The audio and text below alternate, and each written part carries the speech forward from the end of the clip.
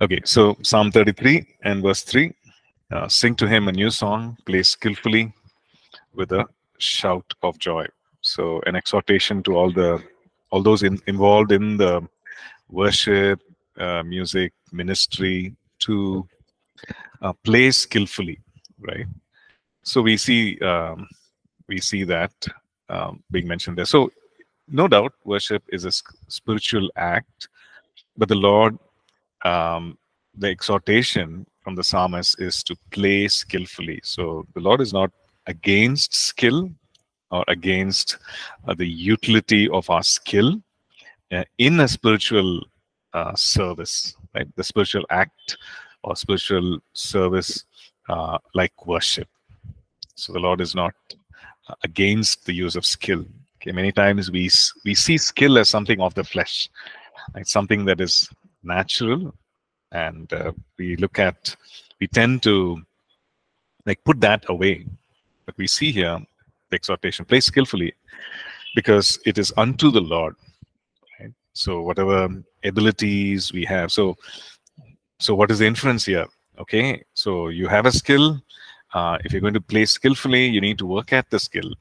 Right? You need to be good at it, which means it involves some practice, it involves some time, it involves some investment, and all that, which which goes into um, playing skillfully. Right? Doesn't happen overnight. There's a lot of uh, there's a lot of behind the scenes that happens before we can actually play skillfully. Right? Just want to point that out, that the Lord is not against skill. To play skillfully or to use our skills in a spiritual act is not something that is contrary to scripture, right? As long as we are using it um, and as unto the Lord, right? And in an act of worship unto the Lord, right? In an act of service unto the Lord, right? Okay, so let's pray and then we'll continue. Father, we thank you, Lord. We thank you, Lord, that you've exhorted us, you invited us to use our skills. You've invited us to use everything, Lord, soul and body, God, in order to serve you, in order to, Lord, worship you.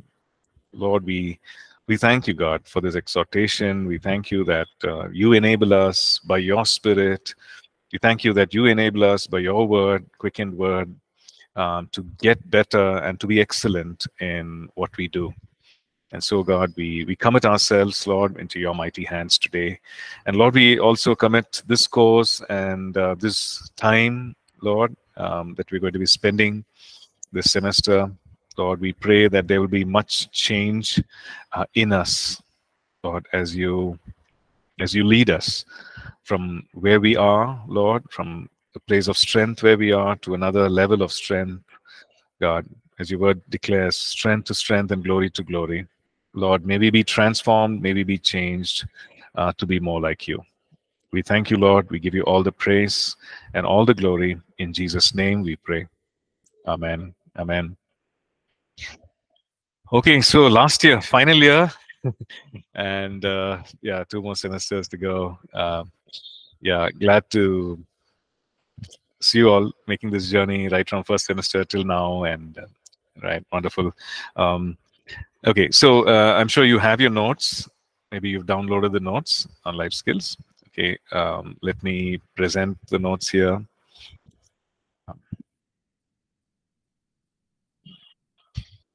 Just a little bit. Okay. Um, okay. Uh,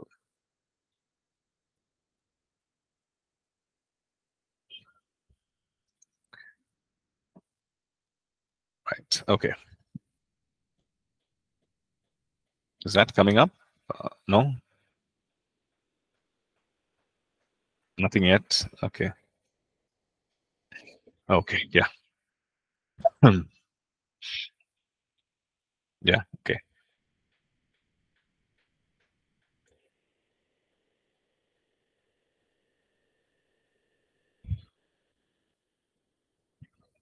Oops.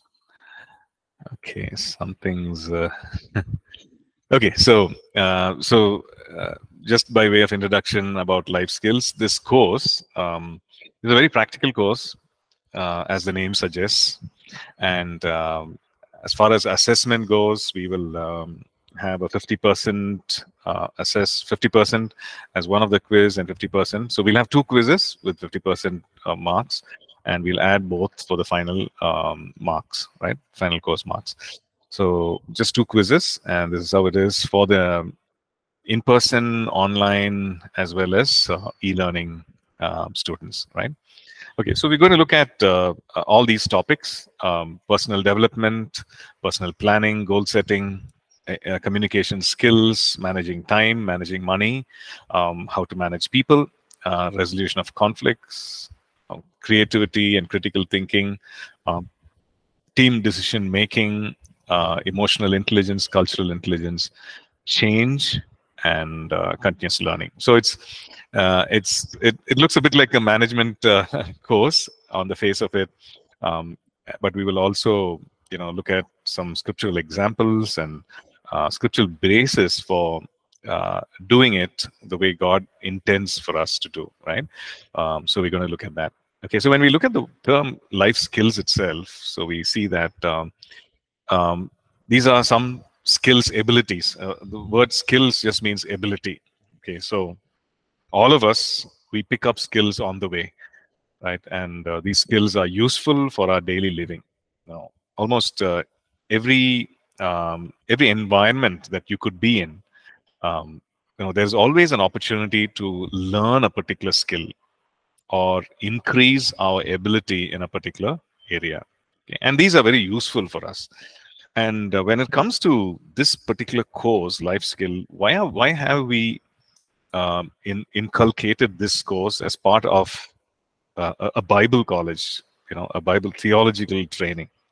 The fact is this, that as we are training ourselves spiritually, these are some practical aspects for us to be exposed to, for us to pick up skills in, which really come and come alongside and really give us a boost in our ministry, right? Because today's environment and scenario is ever changing, and when we are skilled in some of these things, it could be people, it could be technology, it could be related to finances, it could be anything, it could be communication. When we pick up these skills, get exposed to these skills, and when we utilize these skills or use these skills, it is to our benefit personally, and it is definitely to the benefit of the ministry. Right? We're not, again, substituting these skills with or for the work of the Holy Spirit. Never. Permanent change, deep change, or any kind of transformation comes from God, comes from the hand of God, comes from the work of the Holy Spirit. So we're not even suggesting that, okay? But we are looking at skills in the right perspective.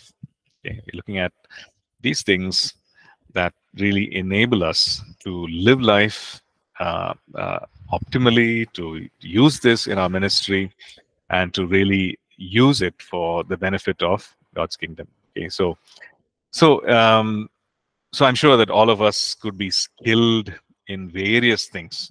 Our levels of skill could vary. We could be skilled maybe when it comes to people, or we could be low in skill when it comes to technology, right? Or we could be high in skill, or vice versa, right? So we're going to look at a few things, and like we said, all these different topics, and see how we can use these skills. Okay, and so this is what we call as personal development, or how I as a person develop myself, skill myself, increase in the ability myself. There's nothing wrong, right? There's nothing wrong as long as we don't rule out God. Okay, there is a right way to look at it. There's a wrong way to look at it.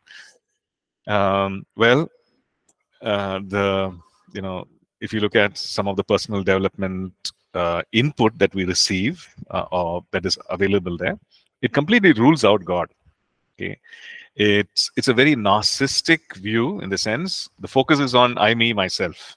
Okay, the focus is on me and how the world revolves around me. Right now, that is a wrong view of personal development. How I can be, how I can reach the potential within me. All that is fine, but then if it's going to be replacing God, if it's going to be replacing my dependence on God, and if you look at some of these personal development things, it points to the fact that, okay, you just need to realize, or come to that place of realization that you are in the center of the universe, right? So that's how personal development is portrayed, and personal development is pursued as well, right? But when we look at it, we know that that is the wrong view. We know that, does God want the best for us? Of course. In fact, in Jeremiah 29 verse 11, it says the very thoughts that he has for us is to give us a hope and a future. Okay, is to give us hope, it is give us future. The Lord Jesus, John 10:10, about the good shepherd, he has come so that we might have life, and life in its fullness, right? And when we look at the work of the shepherd, typically scripture talks about the fact that David shepherded the people according to the integrity of his heart and the skillfulness of his hands. Okay, the integrity of his heart and the skillfulness of his hands. So when we look at how did David do it, he was dependent on God, right? He received impartation spiritually from God, the blueprint for the house of God, he received from God. But he also shepherded the people by the skillfulness of his hands. And where did that skill come from? Again, the source is God himself. So when we look at personal development, we are looking at it that way. I'm developing myself so I can be all that God wants me to be. Okay. So I can, when we look at spiritual development, we see that it is not a one-day thing. It is not even one season of my life I invest, and then the development comes to an end. No, it is a lifelong thing. It is a continuous thing. Okay. I know some of us might have that that mindset. I spend this time maybe in school, college, university, whatever, or I do something during that time. That's the time for development. That's the time for training. That's the time for learning. So I pass that phase, and then that's it. I don't want to go back to books anymore. I don't want to listen to any kind of input. If that's our mindset, we need to change, because that was my mindset as well. I said, okay, I'm never going back to the books. I'm done. Graduation, post-graduation, done. I've had enough of exams. I've had enough of books, and that's it. I don't want to get back. Now is the time to relax. Now is the time to chill. Now is the time to, just take it easy. All are taking it easy and chilling. Personal development has to be there.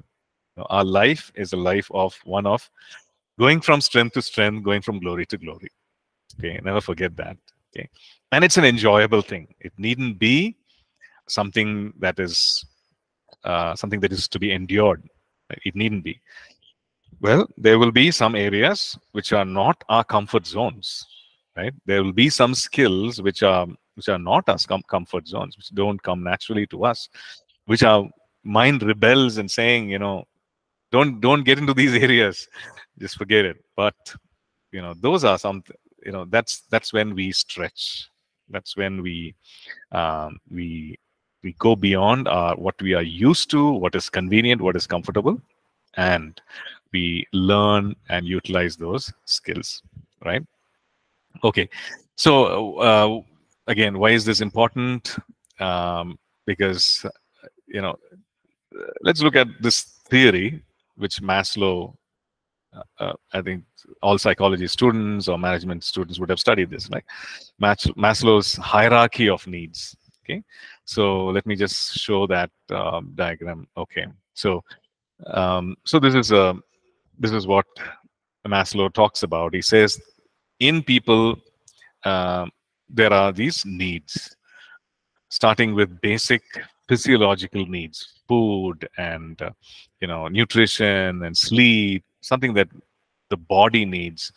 And then it goes on to several other needs, higher than that. Once that is satisfied, or even while that is being satisfied, there's a need for safety, there's a need for security and health and so on, money, and then goes on to love and fellowship and belongingness and self-esteem and respect, and then also this desire for knowledge and understanding, and the desire for beauty and creativity, and then goes on to talk about reaching that full potential and self-actualization, as he puts it, right? So Maslow's hierarchy of needs. Okay, well,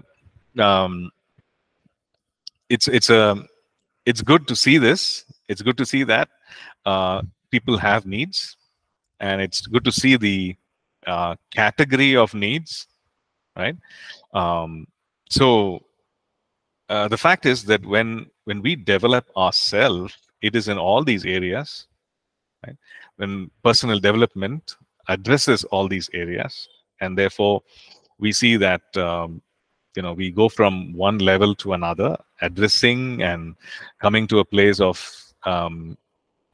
actually satisfying these needs, fulfilling these needs. Is there anything wrong in fulfilling these needs? Well, the answer is no, right? Is there a right way of fulfilling the needs? Is there a wrong way of fulfilling the needs? Yes, right? So that is the thing. If my self-esteem, for example, if it is going to come from a place of skill, it is going to come from a place of the possessions, if it's going to come from a place of knowledge alone, then there's something wrong, right? We know that, because this can go up and down, and along with that, our self-esteem, our self-worth will keep fluctuating, right? But whereas if it's based on the truth of who we are, then our self-esteem doesn't have to go up and down every time the material things or the temporal things change, right? Every time relationships change, or there's something challenging in the relation, it doesn't, our self-esteem and self-worth doesn't have to go up and down. But this whole thing of these category of needs and this listing of needs, well, every human being has them. Okay? There's something that we need to acknowledge. Okay. What are some practical steps? What are some things that we can do to develop ourselves? Okay. Very simple. We're not going into in-depth, right? Each of these, but simple ways are to develop ourselves. The basic ways to start actually getting into that area is, one is how we need to manage our time. Okay, very important, because time is a resource. Time is it's a limited resource, right? So when we're looking at time on Earth, of course. So how do we organize that time? How do we utilize that time? Okay, so that's the first thing. Second thing is, when it comes to personal development, when it comes to stepping into new opportunities, is to actually put together our resume or CV or curriculum vitae. Just to list down, these are the, especially for new opportunities, right? These are the learnings, these are the courses, these are my experiences, and this is my experience with regard to actual work or actual ministry, and so on, right? To actually put that together, while we might have it in our minds, but to put it in a chronological, it's a simple thing. Many of us would have done it. Maybe there are some of us who maybe not done, putting that together, a CV or a resume. Okay. The third thing is to overcome barriers when it comes to learning a skill. Okay. There are certain barriers, and we look at that. Okay, barriers within, barriers outside. So we need to consider them, be aware of them, and to overcome them. Okay. Okay, so let's look at time. Okay, organizing our time. So if we are going to make changes in life, if we're going to develop ourselves, we need to recognize that or acknowledge that it's going to take time. Okay, while I might have wonderful plans, or maybe about doing a course, maybe about you know um, maybe about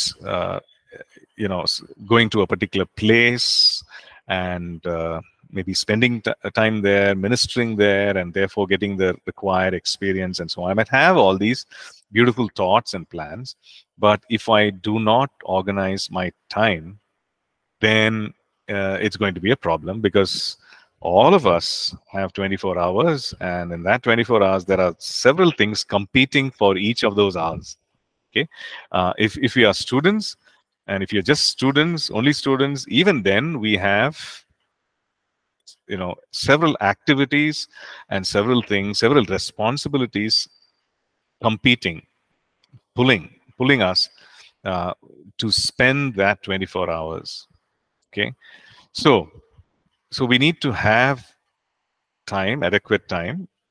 We need to invest our time. So as we are investing time in developing ourselves, here are some things, right? Time with God, time with family, time for our, if you're a person who's working, or if you're a person who's in ministry, if that's your work that you do, those are some things which are non-negotiables, right? Those are things that we need to do. So if you're studying, devoting time to education. So how can I allocate adequate time, right? If I'm in a class, if I'm a student, then yes, I spend 3 or 4 hours in class, and then I need to spend maybe the same amount of time, if not more, learning or studying whatever time that I put in class, right? Maybe an equal amount of time. So where is that going to come from? It's going to come from that 24 hours.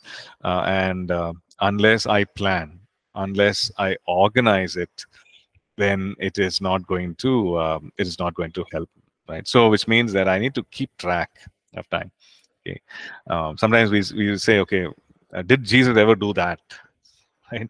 Yeah. Well, he went 3 days late, but still he was on time. you know. Uh, well, the thing is that yes, we are trying to be growing in our Christ likeness, but Jesus was very aware of the times and seasons. Right? He was very aware of the times and seasons. In fact, he tells Mary at the wedding, "My time has not yet come." Very aware of the Father's timing, very aware of what he needs to do and when. And even when his brother said, go show yourself at the feast, why do you hide? He knew uh, about his timing. So he had a sense of internal clock or timing, that according to which is the Father's time, according to which he conducted his life and ministry. So yeah, at a very basic practical level, okay, how are we spending our time? We can just put together, list down and say, okay, what is it? Where am I spending my time? So just encouraging us to take some time to write down, what time do I start my day? What time do I end my day? What do I do during that time? Very simple task, right? But it can be something that reveals a lot about us. Okay, so that reveals a lot about how we spend, how we don't spend, or how we waste this wonderful resource called time. Okay, so if we need to spend time effectively, okay, here are some things. We need to say no to certain things. Okay, if it is work, if you're in a formal job, even ministry, we need to learn to say no to certain things which are not directly, what you're recruited for, or which is not directly your primary area of responsibility, right? Which is drawing you away from the main thing. We need to be able to say no. and we need to be able to say no politely, because these could be requests, these could be things. There's a difference. There's a difference between helping someone. There's a difference between doing that, but also there's a difference between something that is taking you away from what is required of me. Right? Let's say I'm called to be called to be a teacher, and if there are activities in my life, or there's this draw that is pulled that is taking me away from investing time in preparation or investing time in the actual teaching. If it's going to draw me away, if my classes get cancelled over and over again due to some other thing, certain things could be unavoidable, but if it's going to result in that, that means that I need to evaluate and say, hey, this is taking me away from the main thing, right? So I need to say no to this. So I need to prioritize. Okay, learning to delegate certain things. What is it that you can actually hand over to others? Okay, maybe you're in a place of work, maybe in a place of ministry. What is that main thing that you are called to do, and what are those things that you can actually hand over to others? When you delegate to others, you are actually creating an opportunity for that person to serve, for that person to help, right? For that person to learn. I think of it that way, not as something that you offloading, and kind of burdening someone with. It's not necessary. You don't have to look at it that way. Right? The person gets an opportunity to serve, to minister, to learn new things, and so on. Right? Okay. So, do you have a to-do list? Third thing. Okay, a to-do list for the day, a to-do list for the week, and if so, how do you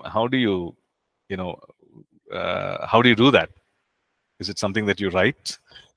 Is it something that is on your phone? Is it something, so I put it on my phone, and it looks very intimidating at times, and but yeah, so here's a list of some. I don't know if you can see it. Okay, here's a list of some things. I think the 1, 2, 3, 5, 10, some 11 tasks that I need to complete, in addition to spending time here at the Bible College. So I just put it there so that it doesn't weigh heavily on my mind. Try it. Maybe there's something which is over and over again. This thought: I need to do this. I need to do that. Just put it on paper or record it somewhere. You'll realize that that is not bothering you anymore, right? You've recorded it. Now your mind is clearer to concentrate on other things, right? To think about other things. So yeah, so having a to-do list helps. Having it on maybe a gadget that you can refer to time and time again, or on a notebook, is very, very important. Okay, give up things that you don't want to do. Okay. When are you most fresh, most alert? Okay, is it post lunch, or is it early in the morning, or is it late night, right? Late in the evening, whenever the time for work is. Now, let's say you have 8 hours for which to do these tasks daily. During these 8 hours, when is it that you find yourself dragging? When you find yourself, there's a lot of things required. You need to really stir yourself up. When is it that you are the most alert and most fresh? Try and do the most demanding tasks then, right? Okay, so here are some things about our time. Putting together a personal CV or resume. Okay, we won't go into too much of details of it, but best thing is to do it in a chronological manner. I'll also post a couple of samples that you can look at and consider. Consider tweaking, fine-tuning your resume, or also, if you've not started on it, you can actually do that, right? So a resume typically has your list of learnings, formal, informal. So formal education would be school, college, the courses that you enrolled in to do. Informal would be something that you picked up, maybe some workshop that you attended, maybe some online thing that you did, on your own time, right? So it could be something informal. It could also list down some skills. It could also list down some experiences that you had, and also formal work experience or ministry related experience.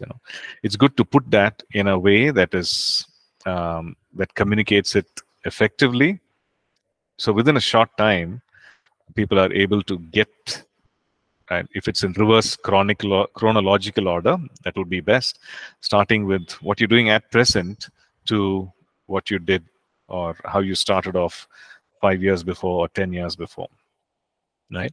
Okay, so when it comes to learning a new skill, we're talking about personal development. When it comes to learning a new skill, okay, what are some barriers? What are things that really help us, or what hinder us from learning these things? Okay, some things are internal.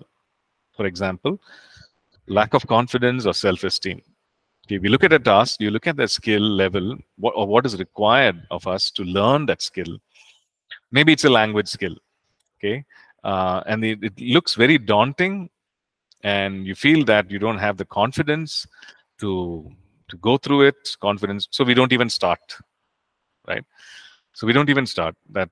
So once we make that attempt and cross that hurdle, then as we try it out and we realize that, hey, I can actually do that. Okay, so it could be internal.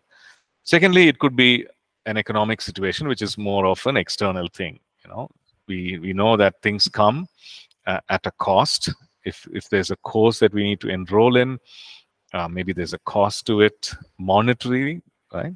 And so maybe we need to kind of research and find out, what is it that I can do at something that I can afford now. And nowadays there are a lot of things that we can do for free, where it doesn't involve any expense from our side, right? Of course, it involves some kind of maybe digital investment, in the sense maybe you have a laptop or something, or a phone, smartphone, etc. But we can actually research and find out, right? Third thing could be also a family commitment. We know that, like we said, all these activities, when it comes to spending of our time, there are some commitments. There are some which really restricts our time, because these are important things. So that could also be a barrier or something as a constraint, right? So we need to work around these things, right? So we can't fully neglect it. We need to work around it. We need to see how best can I do it. Okay? And it's really the life of some of these people that we have studied, very inspirational, especially, if you look at William Carey. William Carey actually, William Carey came to India as a missionary. He did the work of translation. But if you actually study, he worked as an apprentice for a cobbler, and it was during his free time that he studied the scripture. It was during his free time that he learned the Greek. Of course, he had a flair for languages, but it was during his free time, as he worked as an apprentice for the cobbler, putting together these shoes and all that. So, so can it be done? Yes. But will it require something out of us? Yes. Right? Okay. So any questions or anything that you may want to add here?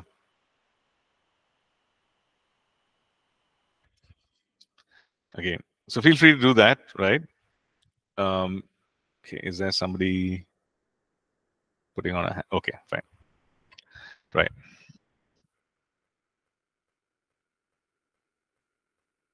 Okay, let's look at, okay, this is something that we looked at, right? So have a personal development plan. So I just want to ask us, do you have an idea, or maybe this year, I want to grow in these skills, okay?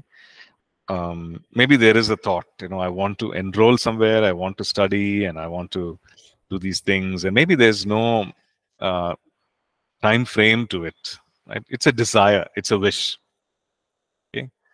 It's a thought, but unless it is developed into a plan,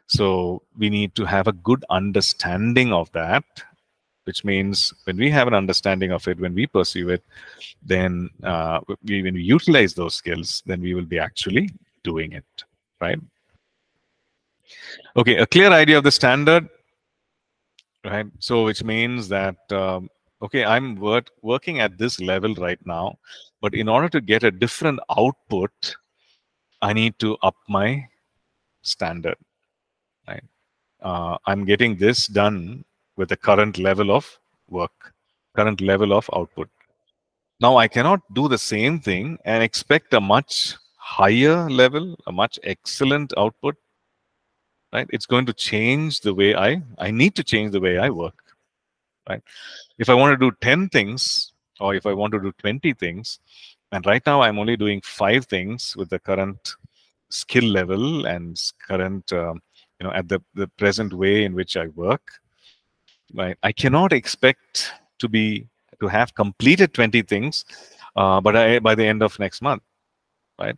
Because if my input, if my effort, and if the nature of input is going to be the same, right? Very simple. I need to change. There has to be some change. So I need to have an idea of what I need to change and how I need to do it, right? So this is the level of input. I get a certain output. Do I need to change it? Do I need to, what is the output involved, right? Do I need to change it? Do I need to up my game? Do I need to increase it? I need to do that. It need not be just, it may not be just the effort. It could be something else also. It could be a different area of learning, a different skill, for example. If my standard requires that, then if my current standard, I have this, but if my output requires that, I need to learn that as well. Okay. Prioritizing. Okay, we looked at that. What are some things that I need to prioritize? Simple things like to-do lists.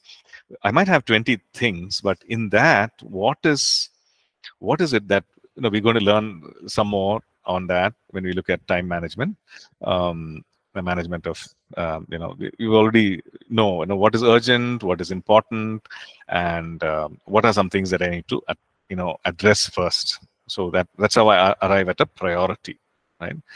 That's how I prioritize urgent, important, and then we come at arrive at something. So we can say, okay, this is important and it is urgent also.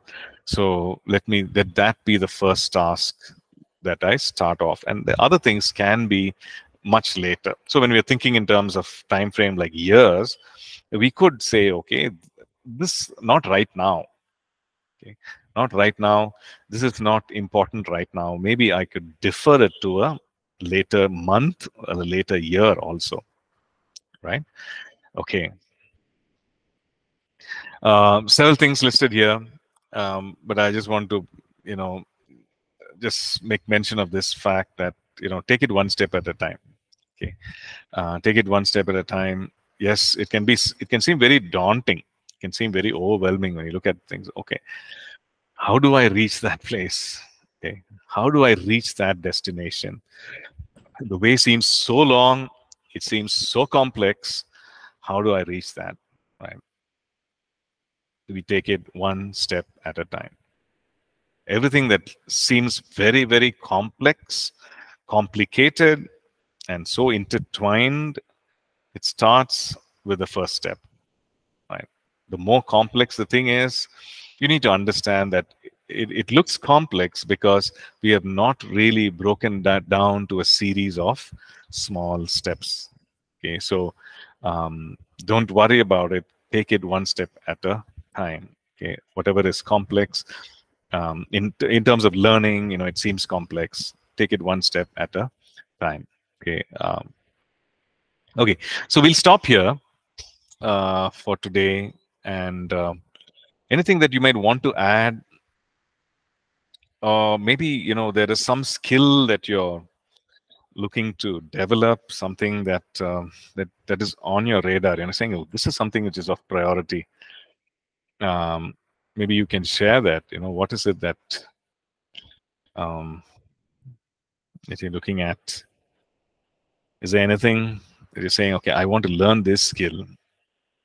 Maybe even talking about it will help you to get started, right? Like, for example, I came across a course on Udemy.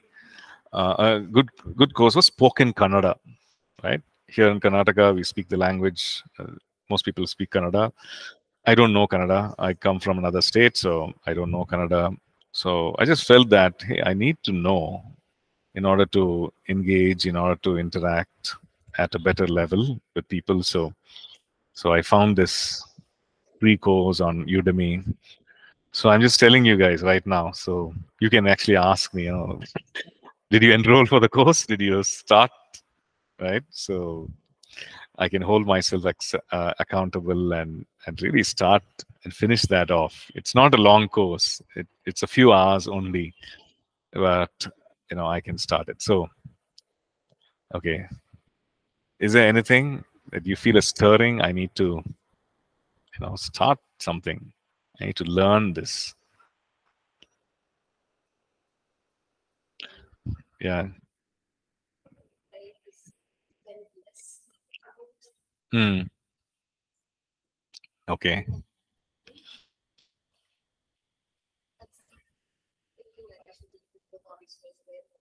Hmm.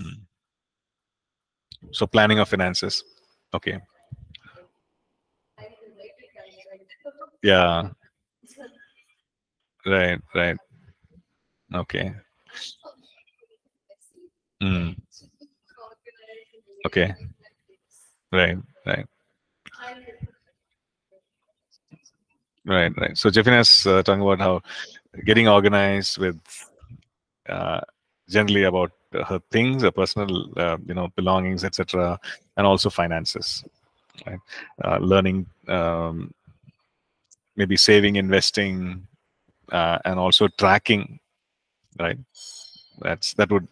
Tracking is a first step, and then we can, you can move into how to save, and then once you're saying, okay, this is the amount that I have, then you can go into investing and so on, right? So,